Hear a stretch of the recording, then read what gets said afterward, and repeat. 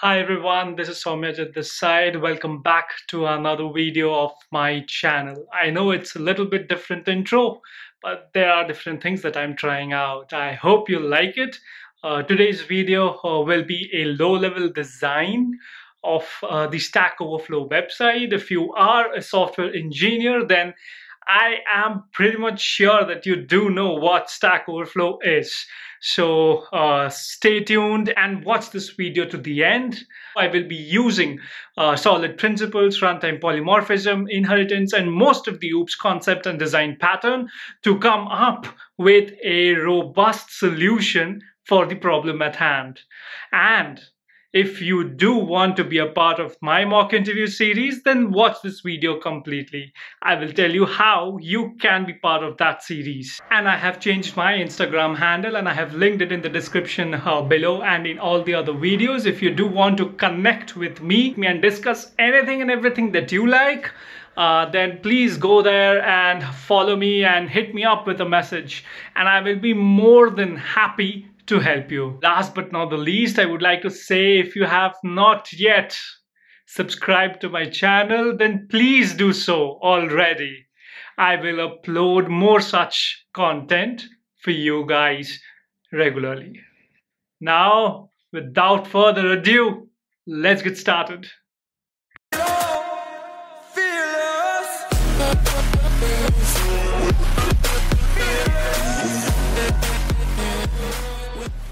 Hi everyone, welcome back to yet another low-level design video. As you have seen in this video, we will be discussing the low-level design for the Stack Overflow website. I know it has been quite a while that I have not uploaded a low-level design video, but that just has been my schedule of late. It was becoming difficult for me to get time to actually write a good design and then shoot the video, edit it, and upload it for you guys. But yes, here I am. As promised, I'm uploading another low-level design video. I do hope that you really like this video, and obviously if you have not yet subscribed to my channel, then subscribe already. So in today's video, we will be discussing about Stack Overflow. If you are a software engineer or an aspiring software engineer, then I bet that you have heard about Stack Overflow. Stack Overflow, I will just quickly show you what Stack Overflow is so that you guys have a decent idea about it. So Stack Overflow is a website which is used billions of people out there to actually, search for different questions, add questions, get their questions answered by the other community members who are active there.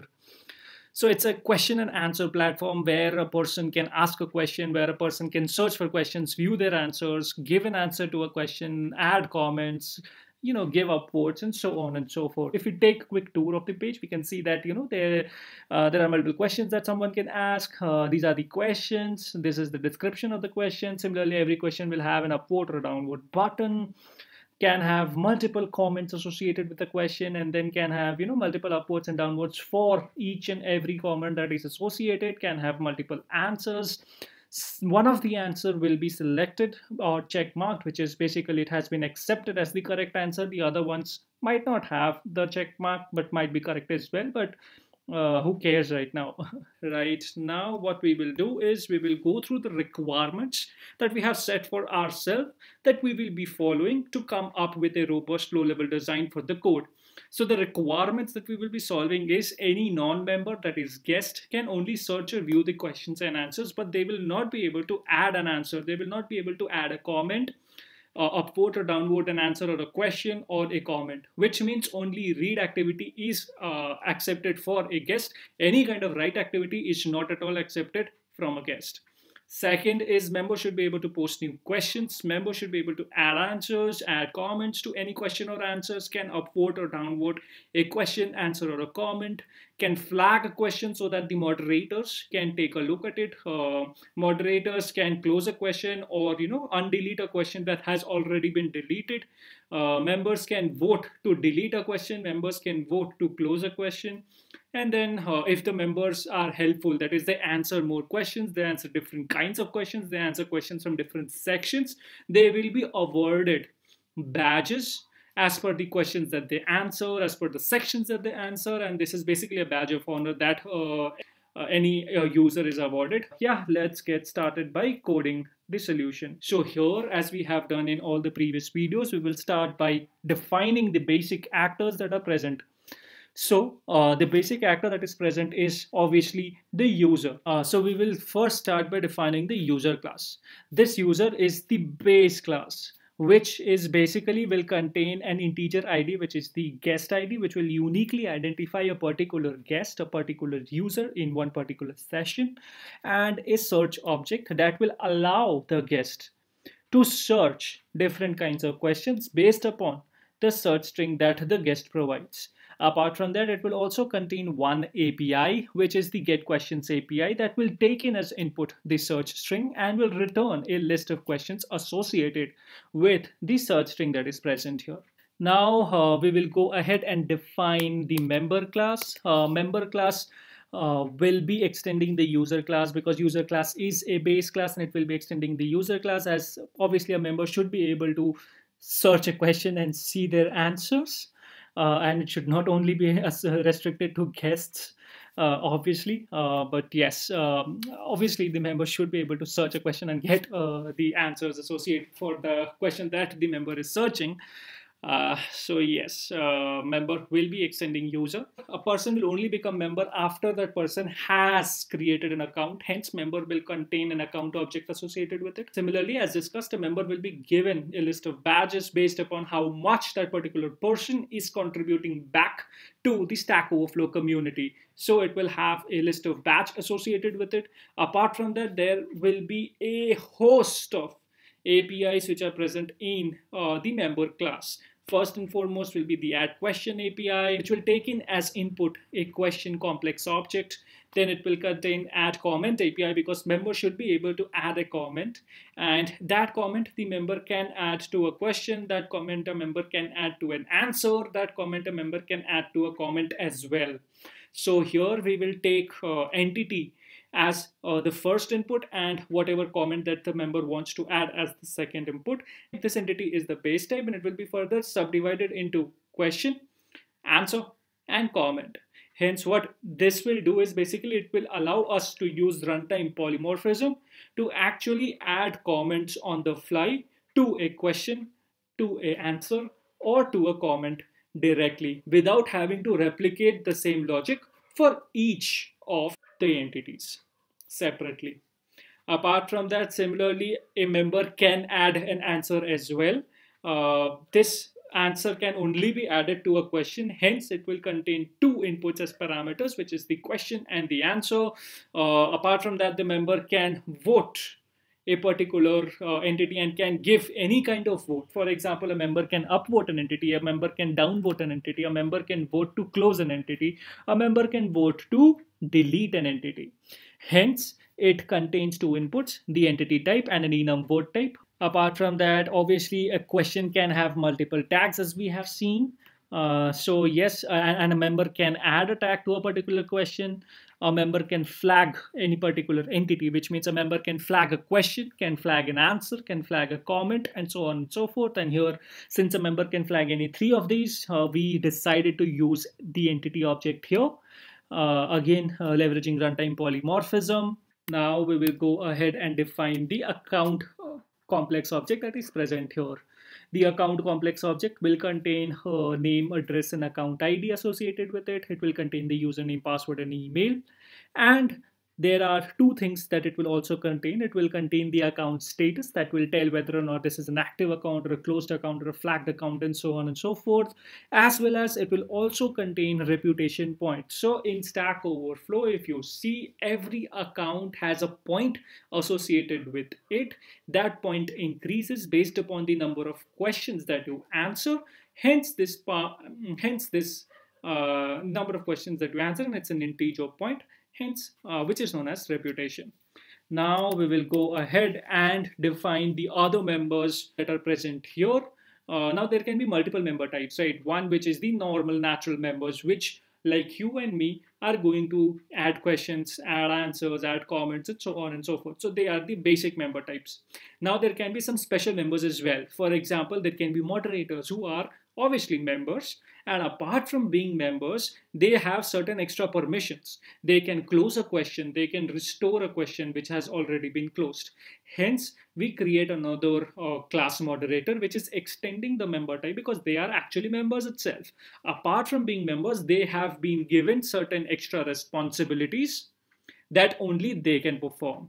Hence, we created a class moderator which extends the class member and has two APIs associated with it, which is closing a question and restoring a question.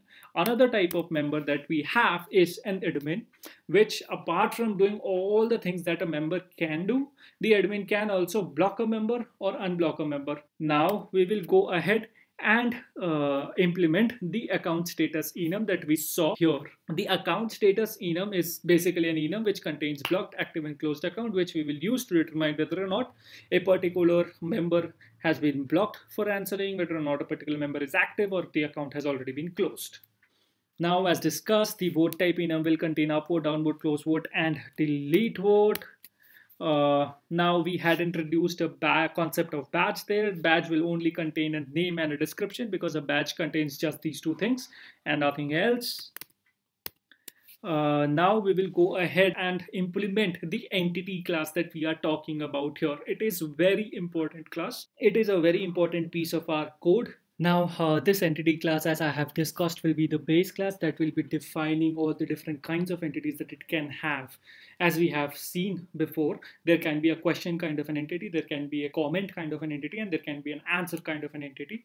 And since these three are the kinds of entities, these will be extending this basic entity class, which will have some basic set of data members associated with it, as well as a basic set of APIs associated with it. And then the other classes will correspondingly have something more specific to that particular class, hence making full use of inheritance here. So the entity class will always have an entity ID that will uniquely identify that particular piece of question, that particular piece of answer, or that particular piece of comment present. Apart from that, any entity will be created by one particular member. So an answer will be created by a person, a comment will be added by a person, or a question will be added by a person. Hence, it will have the information of that particular creator inside it. Apart from that, it will contain a map of vote type and the integers present. And vote type can be upvote, downvote, close vote, and delete vote. And correspondingly, if someone upvotes that particular entity, be it a question, comment, or an answer, it will find this map present for that particular entity and increase the integer value corresponding to that particular key. If it's an upvote, it will increase one upvote. If it's downvote, it will increase one downvote. If it's close vote, it will increase one close vote. And if it's delete vote, it will increase one delete vote. It will always have a created date, which is the date at which this particular entity got created. And then any kind of entity can have a list of comments associated with it. So these are the basic data members that will always be present in all the three different kinds of entities. Apart from that, we will have certain APIs, which is again accessible for all the three entities. Hence, I have decided to specifically keep them inside the entity base class. It will be basically a flag entity API, vote entity API, and add comment API. The flag entity API will take in the detail of the member who decided to flag that particular entity. The vote type will take in as input the vote type for which it will be incrementing the map by one, and then add comment, which will contain or which will take in as input a comment object, and it will add that comment to that particular entity. Now we will go ahead and describe the entities that are present. For example, the comment entity will only contain a message object. The question entity will contain a host of things because we can add many things to a particular question. A comment can only contain a text comment that is present here, but a question can have multiple different aspects associated with it. If we closely look at the question which is present here, we can see that it was asked by someone, but it had been edited by some other person. As per our requirements, we will only consider that a question only can be edited. Since a question can be edited, the question should have a history of edits associated with it so that it is easier to audit and understand who edited what and what needs to be removed. Hence, it will have a list of edit history associated with it. Apart from that, a particular question can have multiple answers associated with it. So it will have a list of answers associated with it. Apart from that, it will also have a list of tags associated with it, because we can add multiple tags to a particular question. For example, if we see this question, we have added Node.js, Amazon Web Services, Lambda, and API Gateway as tags to this particular question. Then a question will have a title, a question will have a description, and a question can have a status. We will have two more APIs, the add question API and the add tag API. The add question API will take in whatever the question object has and add that question into our database. And the add tag API will take in as input the tag associated and will try to add that tag to this particular question object. Now we will go ahead and define the answer object present here. The answer object will contain obviously the answer, and apart from that, it will contain whether or not that particular answer has been accepted. So there will be a boolean which is accepted. If it is true, then we will show a check mark beside the box. If it is false, we will not show the check mark beside the box. And an API, which is an answer API, which will contain or which will take in as input a question to which that particular answer should be added, and correspondingly will update our database and add that answer to that particular question. Now what we will do is we will go ahead and define the question status. As I have told, a question can be an active question, a closed question, a flagged question, a duplicate question, a bounded question, and so on and so forth. So there can be different kinds of question statuses. Whatever we feel like, we can add it here to define what kind of question it is. And based upon whatever we are adding here, we can have checks on UI side on different services that will use this to inherently filter out questions that they want. Similarly, we will go ahead and define the tag class. The tag class will contain the name and the description. And last but not the least, we will go ahead and define the edit history. As we have suggested, the edit history should be uniquely identifiable by an ID, which will be the edit history ID. It will contain the member who suggested that edit or who has edited that particular question. So it will contain that particular member's information as part of the creator. It will contain the creation date. It is the date at which this particular edit was suggested. It will contain the states of the question, the previous state and the updated question, so that if required, we can effectively compute diffs present here. By this, we come to an end of this low-level design of Stack Overflow for the type of requirements that we had taken up. I really hope that you liked the way I have handled all the use cases that are present here. I would like to call out that obviously we have used most of the solid principles. We have used runtime polymorphism, inheritance, and most of object-oriented design principles out here to come up with a robust design for the question and the requirements at hand. Obviously, if you have any questions with respect to this design, you can comment down below. I will make sure I will try to answer it to the best of my abilities. I really hope that you liked this. And if you did, then please do not forget to hit the like button and share it among your friends and share it as much as possible. It will help my channel a lot. And if you have not subscribed already, then I suggest that you do subscribe. I will be updating more such content regularly. Not only LLD, I also update many other contents, and I take mock interviews and update them as well, upload them as well. And I think so it will be extremely helpful for anyone who is trying to prepare for software interviews, software engineering interviews. Please, if you have any video suggestions for me, leave it in the comments below. It will help me a lot.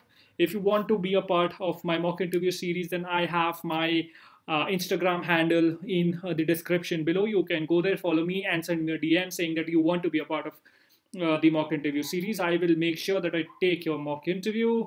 That will be it for today, guys. Thank you. Have a nice day. Das Vidanya.